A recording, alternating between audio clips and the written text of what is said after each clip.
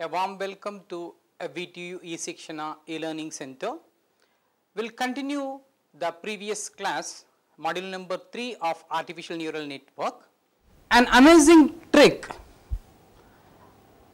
to reinforce the trick as we considered in the previous video. We are going to discuss about one more example by considering the following maps into two variables. One is going to be taken into an x is equal to x1 comma x2 of transpose. Here the input space is going to be an r square and the future space is going to be taken into r to the power of 6, where choosing an example in such a way that pi of x is equal to 1 comma root of 2x1 comma root of 2x2 comma x1 square plus x2 square into root of 2x1 x2. So, which is going to map a value of k of xy is equal to pi of x into pi of y, that is equal to 1 plus x dot y to the power of square 2. This is going to be a straightforward to the particular expression which is going to verify. Since these ideas are going to be extendable to the m dimensional case in the straightforward fashion, we are going to consider an example choosing ai is equal to ml. So, which is going to yield the value of x of pi of x into pi of y, as I said already, by mapping the value of k comma y into the kernel function, which is going to yield the value of pi of x dot pi of y, which is going to provide the summation of this particular value, which is going to be deals about when L is equal to 0 to m, we are going to have the value which is going to deals about the value of 1 plus xy to the power of m, which is going to deals about the particular expression. Then it is going to specify that the kernel function which is going to deals about the function of k, kernel function of k of x comma y, when it is going to yield about the value of 1 plus x into y to the power of square, which is going to yield the same value. So, this idea which is going to evaluate the kernel function, which is going to evaluate which is equals to the inner product of this particular computational simple. So, that these ideas are extendable to the m dimensional cases in the straightforward fashion. So, the essential points is that the inner product between the high dimensional feature space vectors are now computed through the kernel functions, kernel evaluation functions in the input space between the vector x and the support vector xi. That is why it is going to be called as an amazing trick of this particular example. Let me continue with another example, which is going to deals about x is equal to x1 comma x2 transpose. The input space is going to be R2 and the feature space is going to be R6 as I mentioned the initial. So, we are going to take the particular parameter of x of pi of x is equal to 1 comma root 2 x1 comma root 2 x2 of x1, x1 square x2 square and root 2 of x1 x2. So, that what happened, this maps the admit and the kernel function which is going to make that k of x comma y is equal to pi of x into pi of y, which is going to be deals about 1 plus xy to the power of 2. So, the straightforward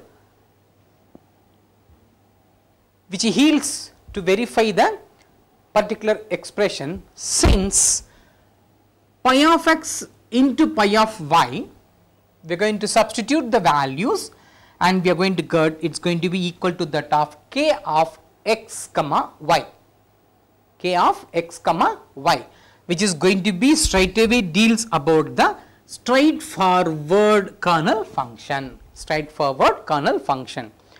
This essential point is that the inner product between the high dimensional feature spaces vectors are now computed into a kernel evaluation in the input space between the x of the particular vector and the support vector of xi. Such a way we are going to map it over here. Understand? Move on to the next topic. A non-linear SVM discriminate with the polynomial kernel function. How it's going to discriminate with the polynomial kernel functions? Just we are going to return to the support vector machine using a kernel function to present the inner product results in d of x is equal to sine of summation of the support vectors with di lambda I in the kernel function k of x comma ki plus the weight matrix. So, the above equation, this equation now represents a non-linear function in the input space which is generated by a linear superposition of this particular support vectors ns, which is going to provide a linear support vectors of non-zero Lagrange multipliers corresponding to the support vector, So, there is one last question which needs to be addressed before going ahead to the MATLAB example. So, which is going to be the particular function which is going to be deals about this, which is going to be called as Mercer conditions. Let me see about the Mercer condition, for which the kernel, does there exist a mapping of pi into a I-dimensional space H, usually which is going to be referred as Hilbert space, that is going to be the main thing. So, there exists a mapping of pi and an expression of a symmetric kernel function which can be addresses the particular Hilbert function. Let me see about the Hilbert function, then Hilbert space, then we can move on to that one. So, the answer lies in Mercer's condition, which states that there exists a mapping of pi of x and an expansion of this symmetric kernel function. So, here the Hilbert function, the Hilbert space which is going to be generalized of a familiar Euclidean space which has an inner product defined and which is complete with respect to the corresponding norms, which corresponding norm may be as classified as the kernel function k of x comma y is equal to summation of pi of I of x, pi of I of y. If the double integration of k of x comma y into g of x into g of y dx of dy is going to be greater than or equal to 0, such that we are going to take the value as integration of g square of x dx is going to be lesser than that of the infinite value.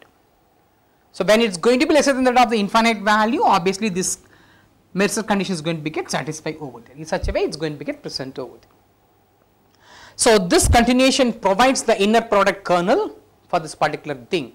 These are certain well-known classes of approximating the functions with the polynomial functions that their inner product kernels which satisfies the Mercer condition. So, we present three of them are here, which is going to be called as polynomial discriminant functions, that is going to be called as d of x is equal to sine of I is equal to 1 to ns support vectors di xi k of xi comma x comma xi plus weight matrix. The inner product kernels, the polynomial of degree m, as we have seen as a major inner product kernel, that is going to be k is equal to k of y comma x comma y is equal to 1 plus k dot y to the power of m. That is going to be the polynomial degree as which have been seen over there. This is the first one which admits the kernel function. Coming to the next one, second one, radial basis indicator function of the particular form, which can be taken of y of x is equal to sine of I is equal to 1 to m into alpha I exponential to the power of x minus xi square by sigma square, with the center x and a common spreads which admits the inner product kernel over here. And By admitting the kernel function for this particular thing, we are going to get it k of x comma y is equal to exponential of the particular minus of x comma y modulus square by sigma square. This is going to be the second one. The third, inner product kernel third, which is going to provide a neural network indicator function of this particular form. So, this neural network function which is going to deals about this y of x is equal to sine of summation I is equal to 1 to m of alpha I tan h a x dot w weight matrix plus b plus w naught. So, here with the weight matrix w, w naught and constant a is equal to 2, b is equal to 1. We are going to assume that a is equal to 2, b is equal to 1 with the weight matrix of w and w naught. While choosing this to satisfy the Mercer's condition, which admits the inner product kernel as k of x comma y is equal to tan h into a of x dot y plus b. So, which is having covered the support vector machine in detail. We know we are going to summarize this particular operational aspects with the help of a MATLAB code. Let me see about an operational summary of this support vector machine learning algorithm. Support vector machine learning algorithm. When we are going to take about this particular summary, a given data, if you are going to see about the training set comprise the vectors of x of k is a subset of this relevance, and the desired output vectors are going to be a subset between -1 to +1. And we are going to initialize by choosing a kernel function k, and we need to set the essence matrix value which is going to be deals about that h of ij is equal to di dj of k of xi into xj, and we need to set the value for c. We have to set the value for c. Once we are going to do this one, we are going to get for the next one, we have to go for the maximize. What is the maximize value have been set over there? The constraints have been observed. What is the constraint? It must be 0, it should be lesser than or equal to 0, and it should be greater than or equal to C1. Using this any quadratic program or optimizer, we have to optimize the Lagrange multipliers. That is going to be the initialization value, which is going to be subject to the constraints. We have to do that one. And coming to the predict classes, we have to predict it, isn't it? Given any test inputs of the particular value x, can set the classes. So, we are going to take one expression x of y is equal to sine of summation I is equal to 1 to vector values of ns, which is going to have a value of that. So, such a way we are going to make the summary, operational summary for this support vector machine learning algorithm. So, this is the way it is going to do the function in such a way. Coming to this computation, how we are going to compute it with that one. The SVM computations portrayed as a feed forward neural network. To cement our understanding further, this figure which is going to be portrays the SVM operation in the form of a network architecture, which makes it look similar in operation to a neural network process.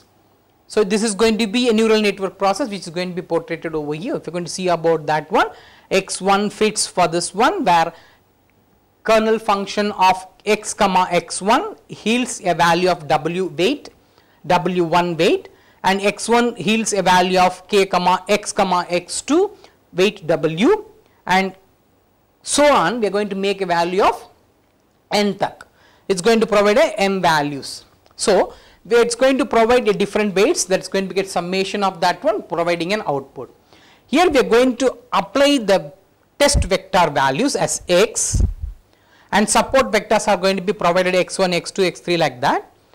and the kernel functions are going to get provided over there, k of x comma 1, k of x comma 2, k of x comma 3, k of x ms, like that. And finally, the weights are going to be product of a Lagrange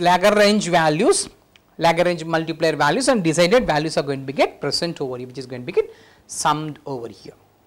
So this SVM computation portrait as a feed forward network with nodes that performs a kernel evaluation and optimal Lagrange multiplier decided value product as a weights for this particular outcome. Let me discuss simulate with the MATLAB code. So the MATLAB code that implements the Hessian computations for this nonlinear support vector machine. We now move on to describe about this MATLAB code for a nonlinear support vector machine, after which we will take a look at the couple of examples also, as we have seen for the previous one. So here the only difference between the case of this linear SVM with a non-separable data and the nonlinear SVM is in the essence computation. Everything remains unchanged. The code snippet for this essence computation is going to be shown, okay, in the next slides. Here the code has been set up for a polynomial kernel of order ORD. Let me see about this particular thing. Okay. So the code, all codes are same as for linear SVM, nonlinear data set, as already I specified to you that. The code snippet shown for the polynomial kernel is going to be get present over here. Okay. And I am going to say that order, I am going to specify the order of polynomial kernel as 2, ORD 2. And I am going to initialize the essence matrix H is equal to zeros Q comma Q. And I am going to set up the essence function for I is equal to 1 is to Q, for J is equal to 1 is to Q. And I am going to calculate the essence function matrix H of I comma J is equal to D of I into D of J into I of I plus and X of J plus 1 to the power of the particular order, and I am going to end the function. Very simple program, okay, very simple. Codes are going to get present over there. I am going to specify the or initialize the polynomial kernel order. Next, I am going to initialize the essence function matrix and setting up the function, and I am going to convey what actually the function is going to does over here, and I am going to exit. I am going to end the code. Such a way the simple MATLAB code is going to be get present over here. So here if you are going to see about this XOR simulations which is going to show in this particular way. We know we can take a look at a couple of interesting simulation examples as I have shown over here, considering again the XOR classification problem. Already I hope that you people are aware about the XOR operation. So 0 0 is equal to what, 0 1 is equal to what, 1 0 is equal to what, 1 1 is equal to what, okay. 0 XOR 0, 0 XOR 1, 1 XOR 0, 1 XOR 1. So the same thing I am going to take over here. The 4 patterns of indication classes I am going to take and wish to separate these points into their classes using a nonlinear support vector machine. So it is going to provide an example for me. Okay. So let me see, before going to see about that, but let me see about this 4 pattern which is denoted by rectangles +1 and stars as -1. So rectangles +1 and dot -1 is going to be present over. With this polynomial separating boundaries, the margin against a shaded background that dissipates the values of the non-linear polynomial for surface. The white spaces for positive very large and black for negative very large. Okay. So white spaces are going to be for the very large positive values and dark places are going to be taken for very large negative values. Such a way I am going to make it over here. Okay. Once again, the margin boundaries are essentially counters of the interactions or intersections of this nonlinear surface, and the signum indicator function which have been shown over there with this particular figure. The intersection of the signum indicators functions and nonlinear polynomial surfaces have been shown over there. You can see about this particular figure over here. Okay, two diagrams I have shown. One is going to make the margins and class separation boundaries, which is going to be shown over here, and it is going to be intersection of signum indicators which have been shown over here. Understand?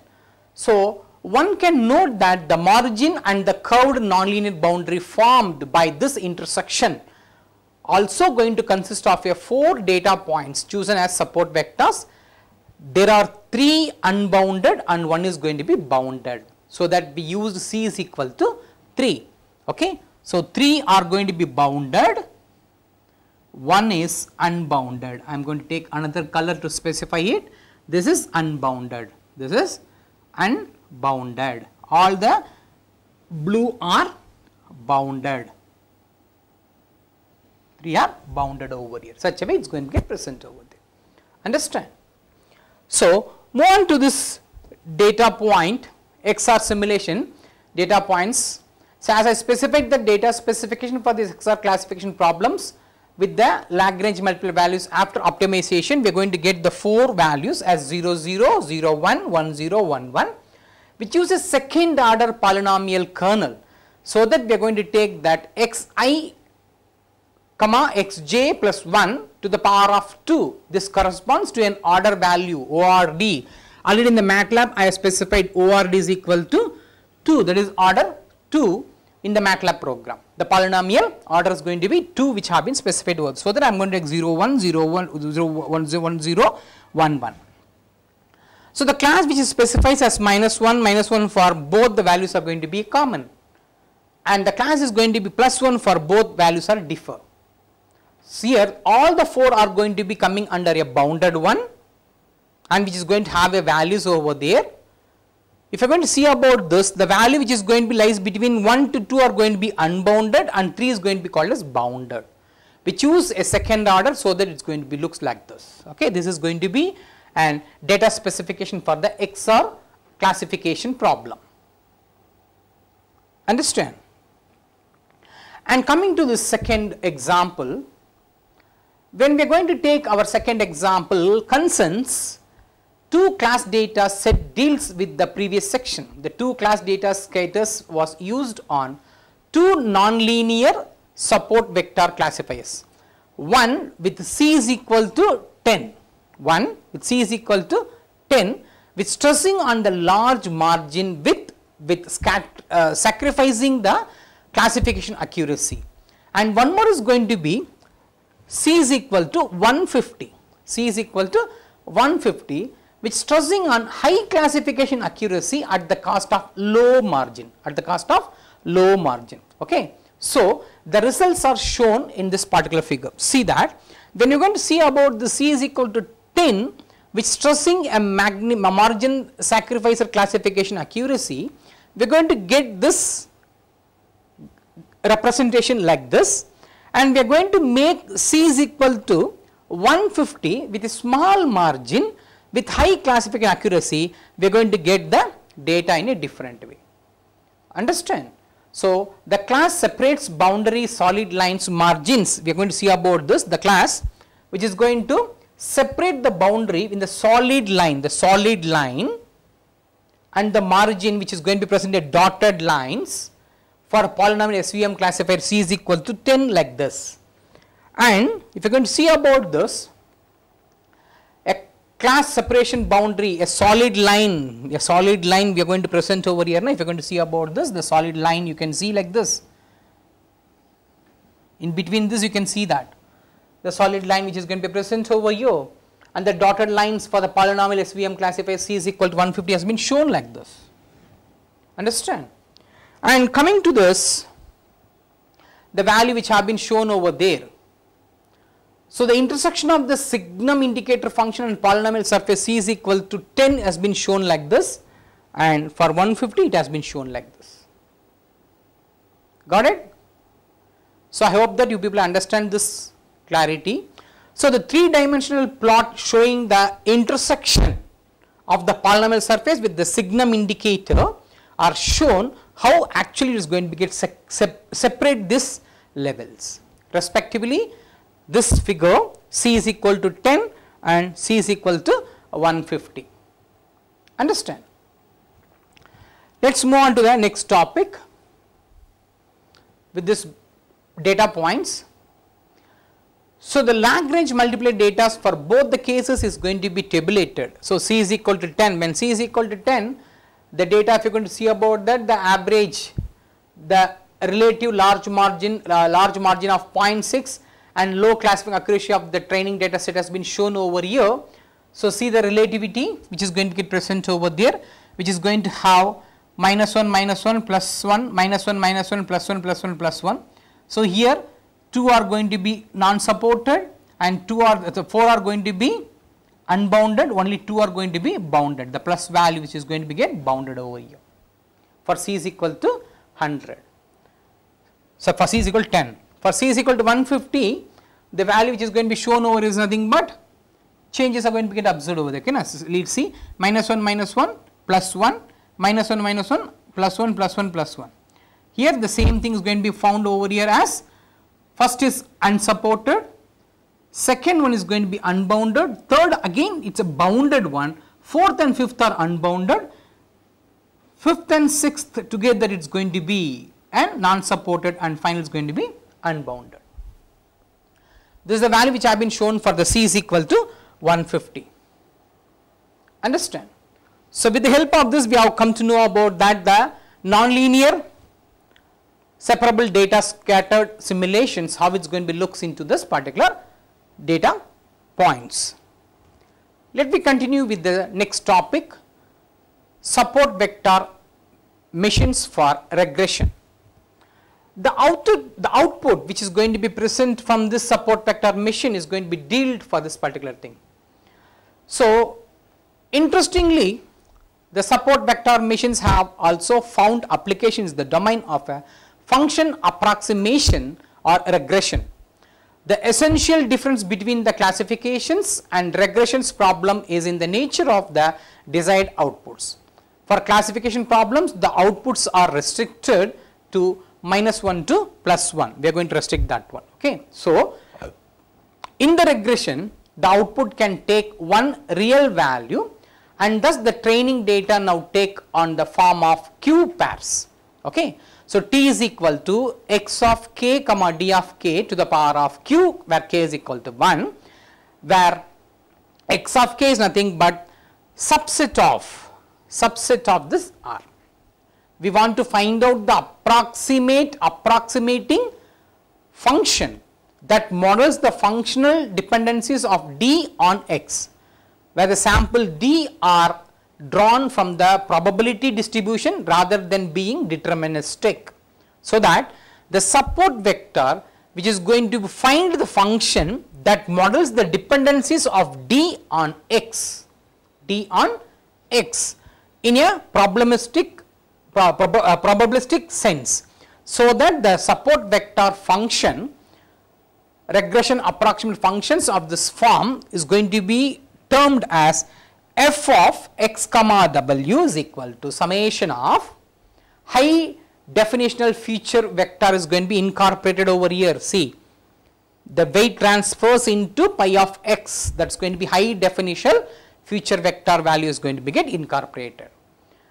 Before, pi of x is equal to pi of x comma pi of 1x comma pi of 2x comma pi of mx to the transpose is the high definitional feature vector that is going to be imposed into that to find the support vector machines regression approximate function. Okay. So, with the help of that we are going to measure the approximation error. In the regression, one requires a measure of the approximation error, that is going to be most important. This will be employed in the place of a margin measure for the optimal separating hyperplane to the support vector machine classifier. So, earlier what we will do, we used to find a quadratic loss function while training a feed forward neural network, which we know is approximately or appropriate one only if the noise is the training sample is going to be a Gaussian. For example, SVM, the support vector machine regression, So, Vapnik introduced a more general error function which is going to be called as E-insensitive loss function, definitely which is going to be providing a portrayed information for us, a function which is going to be defined by this particular thing, which is going to be called as an insensitive loss function epsilon.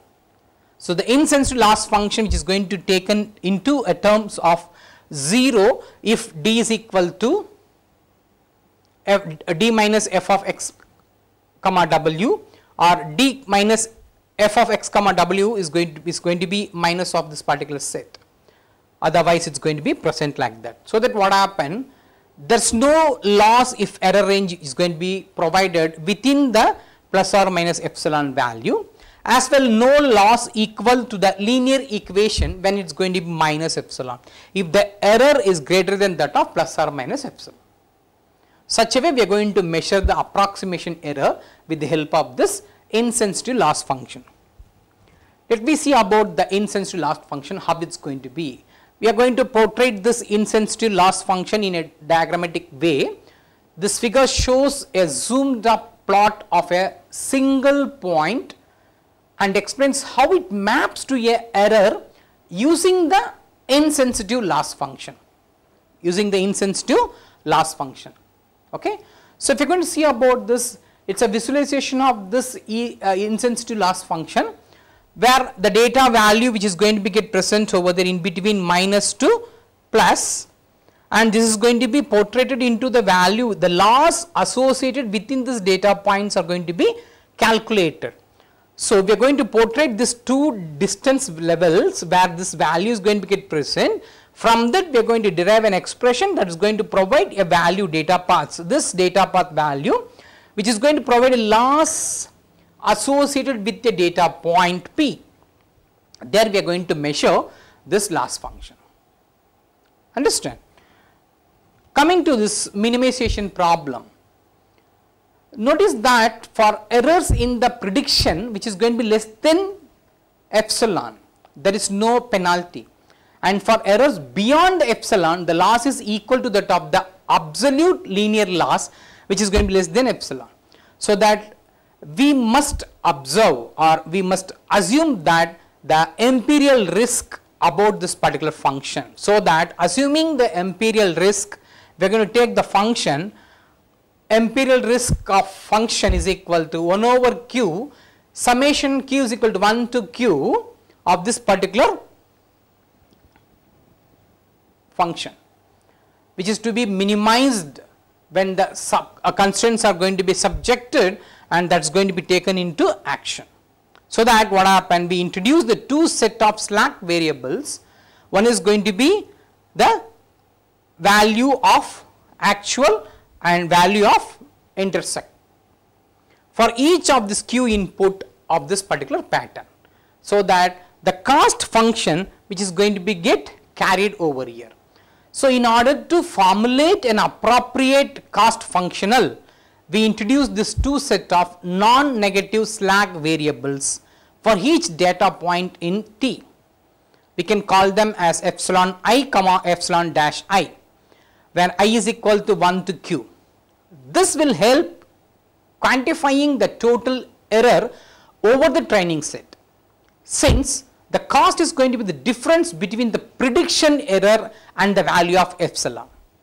So, we want the epsilon 1 and epsilon 1 dash to be quantified by the error. So, that we define the value which is going to be defined over there in between this particular parameters, where I is equal to 1 to q. Note that this epsilon I or epsilon I dash are both positive and measures error above and below the predicted function for each data points. So, that the imperial risk minimization problem is going to be then equivalent to that of the minimizing function subject to the above constraints. Okay, functions to this above constraints. Hence, this imperial risk minimization can be, we formulate the lag ranging in the primal variable as this particular function of modulus of W weight matrix square plus C of summation of sigma I and summation of sigma I dash. So, which is going to leads the particular value in the primal variable. Let me see how this primal variable which is going to be present. So, C is going to be specified parameter that assigns greater or lesser penalty to the error. As we have done before, we formulate this Lagrangian in the primal variable which is going to be specified with the values of this particular value. We are going to take this expression as like this. So, this is going to provide a primal variable Lagrangian's expression which deals to the saddle point behavior. How the saddle point behavior which is going to be get dealt? So, once again at the saddle point, a partial derivatives with respect to the primal variable vanishes and forms the previous equations into such equation. So, we are going to have the expression finally it is going to be derived like this. Here we are going to take the two values of gamma I is equal to C minus lambda I, gamma dash is equal to C minus lambda dash. So, these two are going to be the parameter which is going to deals about the saddle point behavior, which is going to provide a continuation for us to simplify the dual form. So, we will substitute from this previous equation to get the simplified dual form LD. The final simplification comes from the Mercer theorem which permits us to rewrite the inner product pi transpose of x into pi of xi in terms of the kernel function k of xi comma xj. This permits the dual function to be written out as this expression. Understand? So, which is going to deal about the simplified dual function. So, which can be rewritten into a dual Lagrangian in the vector form also. How that is going to be there? We can now write out the dual Lagrangian in the vector form. The optimization problem is now one of maximization of the Lagrange multipliers a comma a dash, which is going to be stated as follows as maximize. So, which is going to deal about this expression. Subject to the constraints, what are the constraints are going to be present over there? We can make use of that one into summation of I is equal to 1 to q of this lambda I minus lambda I dash is equal to 0. We can make this expressions as into simple. So, where C is a user specified constant and where we have defined for convenience of implementation, so that the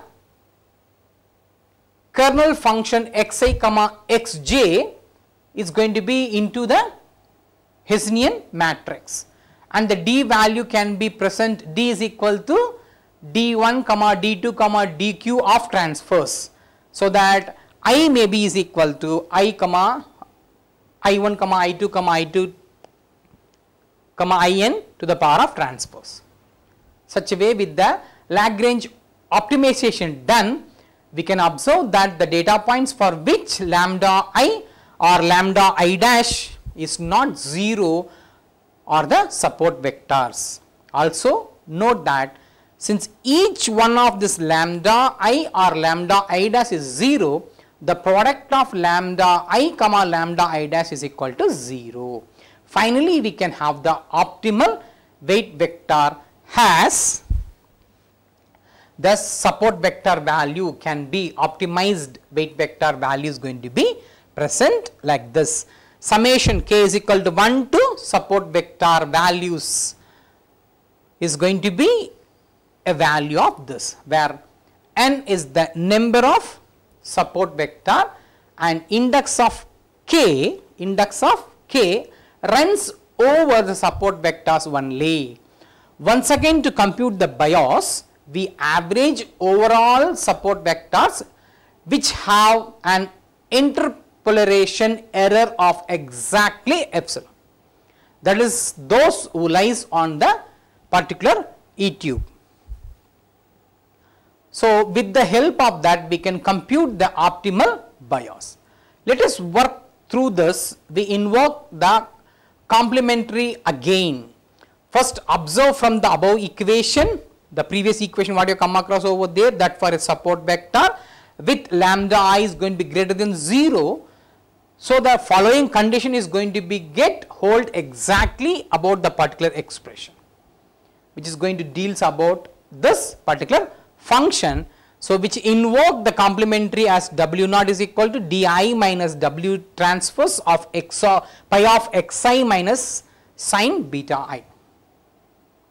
So, the above equation is going to be modified slightly, or in case of lambda I is going to be lesser than or greater than or 0, in such case this value is going to be changed into this. So, that we can notify the optimal bias can be easily computed from the above equation by substituting for this optimal weight vector and averaging the overall unbounded support vector as before. So, that let me wind up the discussion about this optimization of this optimal decision with a MATLAB simulation. Okay, let me see about the MATLAB simulation. So, let me see the MATLAB simulation, how it is going to be present over there. This is going to be the simulation plots which have been present over there. So, the first simulation we are going to see about that. You might have noticed that the code would be almost identical that of the SVM classified codes already what we have seen for the previous things. With the minor change of this vector of A needs to be introduced, and then the calculation of this essence no longer requires the desired value to be multiplied into the kernel function. So, the rest of the code is going to be straightforward implementation of the equation which is going to be presented in the previous video. So, that our present data is going to be drawn from a noisy hyperbolic tangent function, and we work through the simulation in 3 stages. The first stage case we consider approximating the 10 data points with a third order nonlinear polynomial kernel, choosing a value epsilon is equal to 0.005 is going to be 0.005 and C value is equal to 10. So, we obtain rather a decent approximation which is going to be present as nonlinear SVM regression of noisy hyperbolic tangent data during the third order polynomial kernel with the value of epsilon is equal to 0.005 and C is equal to 10. So, which is going to be looks like this, the diagram is going to be looks like this. The interesting the order of this polynomial is going to be 8. Let us see about the second one. When I am going to look into this 8, C is equal to 0.00005 and C is equal to 10, which yields approximation of this figure. Obviously, there is too much of complexity in this later function for a good generalization. So, which shows the nonlinear SVM regression for noisy hyperbolic tangent data using the third order polynomial kernel with the value epsilon is equal to 0.00005 where C is equal to 10. Understand? And coming to the final one, the third one, which consisting of order of 8 as we have seen about that one. A data point 3 to show the low margin and data point on the boundary of this particular tube, which is going to be a zoomed version, a zoomed plot into a data point 3 shown the fine margin and the data point as a support vector with a value which have been shown over here, that is going to be the zoom plot. So, these are the 3 different vectors which have been seen over here. Understand? So, the first one which deals about the regression on noisy hyperbolic tangent data, scattered the data which is going to be consisting of a third order polynomial kernel, C is equal to 0.05 with the value C is equal to 10. This it shows the path like this, and a regression no noise hyperbolic tangent data scatter with 8th order polynomial kernel, the value is equal to 0.00005 and C is equal to 10, which is going to be shown, yeah, drastic change, which can observe the drastic changes over here. It's too much of complexity in this later function for a good generalization, which have been shown over here. And with the help of data point 3, we have shown a low margin data with 8th order polynomial data, but shows the fine margin, a zoomed plot of this fine margin with the support vectors, which is going to be shown like this. Understand? Hope that this is going to be very much useful for you to understand about this particular support vector data simulation with these 3 different characteristics. I will wind up this video over here and will continue the next topic in the further videos. Thank you for watching.